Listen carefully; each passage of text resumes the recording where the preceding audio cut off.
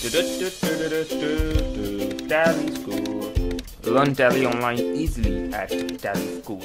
Hi, Rishit Shah from Tally School once again, and in this video I'm going to explain you sales and purchase vouchers in Tally. It is very easy and very simple to create sales and purchase vouchers in Tally. No business can operate or function without sales and purchases, so these are some of the essential vouchers in Tally. I've already explained basic accounting vouchers in another post and created a separate video for that, and that is linked below. You can see that if you're on YouTube, and if you're on Tally School watching this video, you can just search that on Tally School. So coming to this video, in this video I'm going to create two ledgers for sales and purchase accounts and two ledgers for sundry creditor and sundry debtor, so in total 4 ledgers, and then I'll create a final entry for purchase and sales. So I'm going to show you the exact process of creating sales and purchase vouchers. I'm going to create sales and purchase vouchers as accounting invoice and not an item invoice, which is a bit complicated, but for the basic understanding we should start with accounting invoice. So first of all, what we have to do is we have to create a sundry debtor and a sundry creditor ledger. So from gateway of Tally, go to accounts info, then go to ledgers, then under single ledger select create and press enter. Now we are at the ledger creation screen, and I'll create a sundry debtor account or a sundry debtor ledger named Amit. So Amit, which will be under sundry debtors. So as I've typed son, it has already refined the list of groups to sundry debtors and creditors. So sundry debtors, select sundry debtors here. Maintain bills, balance is bill by bill, put it to no. No inventory values are affected, so put this to no, and just press enter and save the ledger. Okay, so likewise we'll also create a sundry creditor ledger. So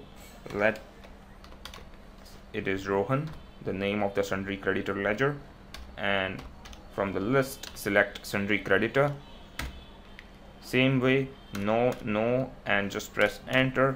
And if you have any detail of your creditor or debtor, you can enter like pin code, address, bank details. I'll keep it to no for simplicity. No opening balance for 1st April 2015, and just save it.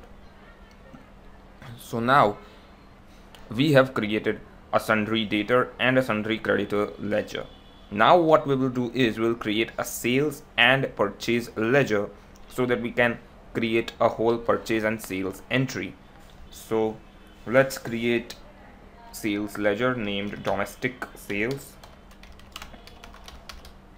and it will be under sales account. So I'll type SALES, and sales accounts will automatically be defined for me. So sales account, inventory values are affected, set it to no by pressing N and then pressing enter.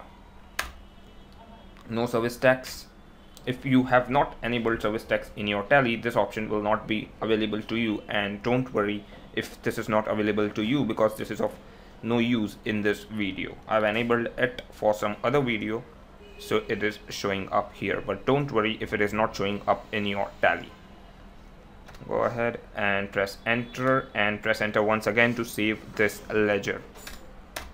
Likewise, we will create a domestic purchases ledger for purchase account. So domestic purchases, and it will be under purchase accounts under the list of groups. So I just type PUR and it will refine, Tally will refine it for me.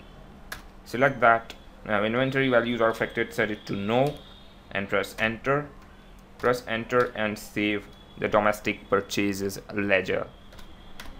So we have created 4 ledgers: sundry creditor, sundry debtor, domestic sales, and domestic purchases. And now it is the time to create final entries. we'll create a purchase entry as well as a sales entry. So let's go back by pressing escape a few times, 1 2 3 and 4.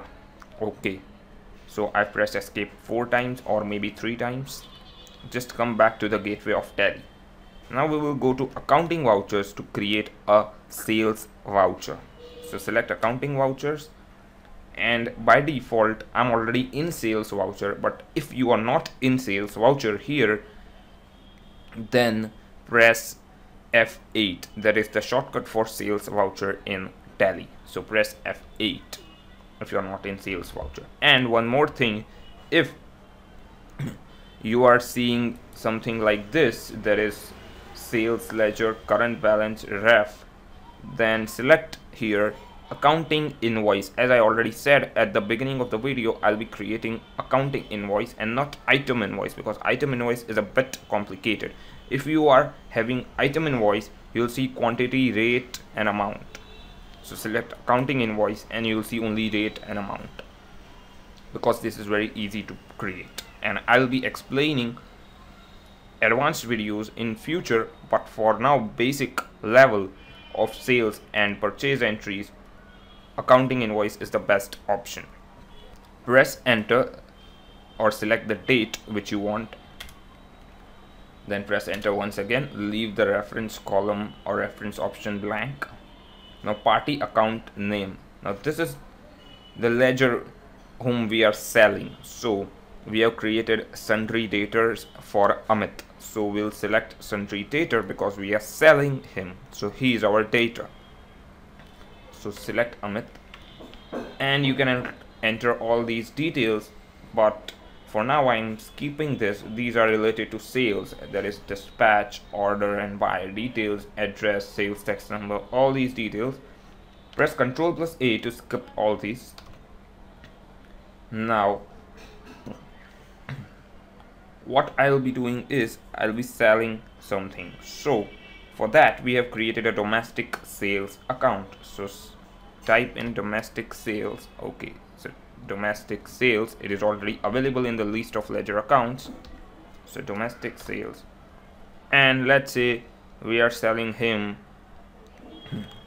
of 15,000. So our total sales is of 15,000 to Amit, and press enter, and if you want to add narration, you can add like sales to Amit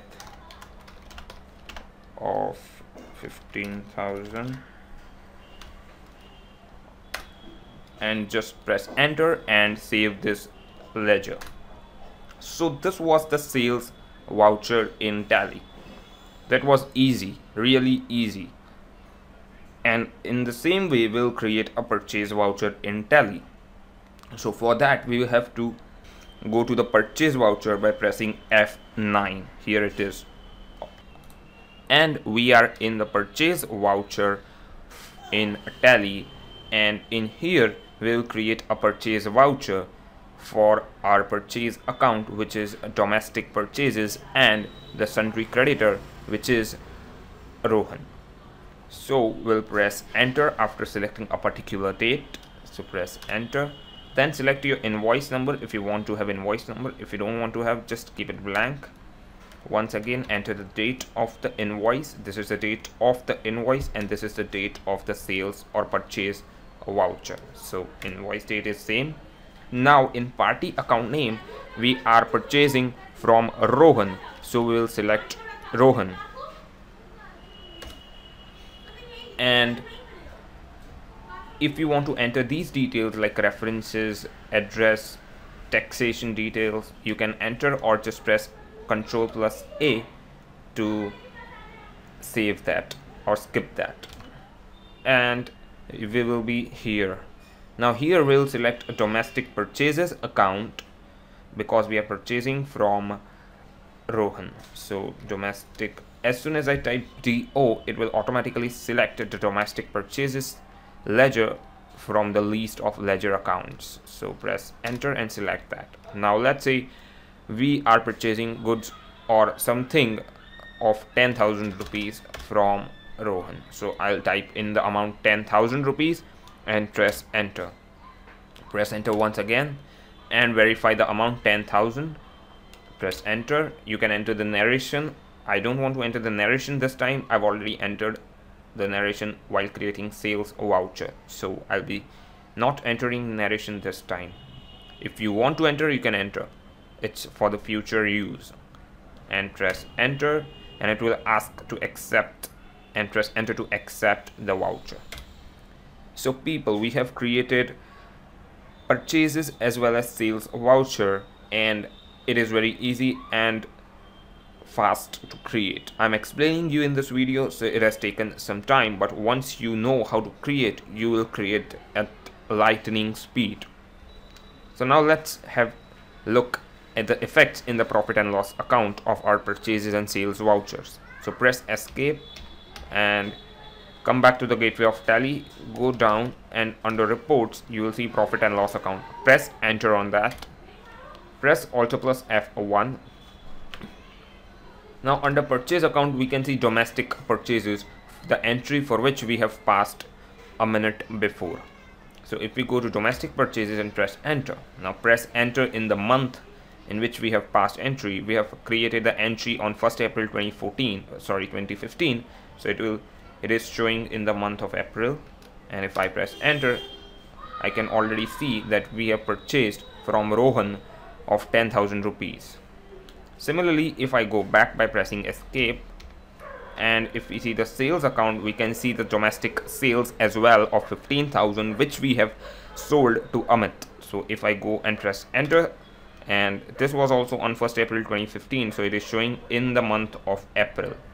So press enter, and we can easily see Amit, to whom we have sold. So if I press enter once again, I'll directly come into that entry. So if I want to alter or edit this entry for any reason, I can edit it, or else I'll press escape and go back.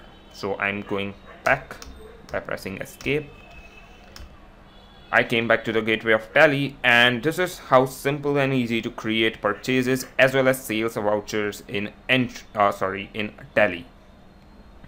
By now, I'm sure that you know and you have learned how you can create purchases and sales vouchers in Tally. And if you have any kind of doubt, a bit of confusion, a slight bit of confusion, or you have anything to say to me, you can comment down below. If you're watching this on TallySchool, comment on TallySchool, and if you're watching this on YouTube, comment on YouTube. And if you liked this video, please don't forget to share it. I will be very happy if you share this video with your friends and relatives and whoever you know. It will help them as well as me. So share it if you find it useful. And don't forget to give a like on YouTube. It really helps people to find videos if you have liked more and more. So share this video, like this video, and if you want to see videos like this, subscribe TallySchool on YouTube. So I'm sure you've understood the concept of sales and purchase vouchers in Tally, and if you have any doubt, you can always comment and I'll be very happy to help you. So thank you for watching this video. I'm Rishit Shah signing off from TallySchool. Thank you for watching.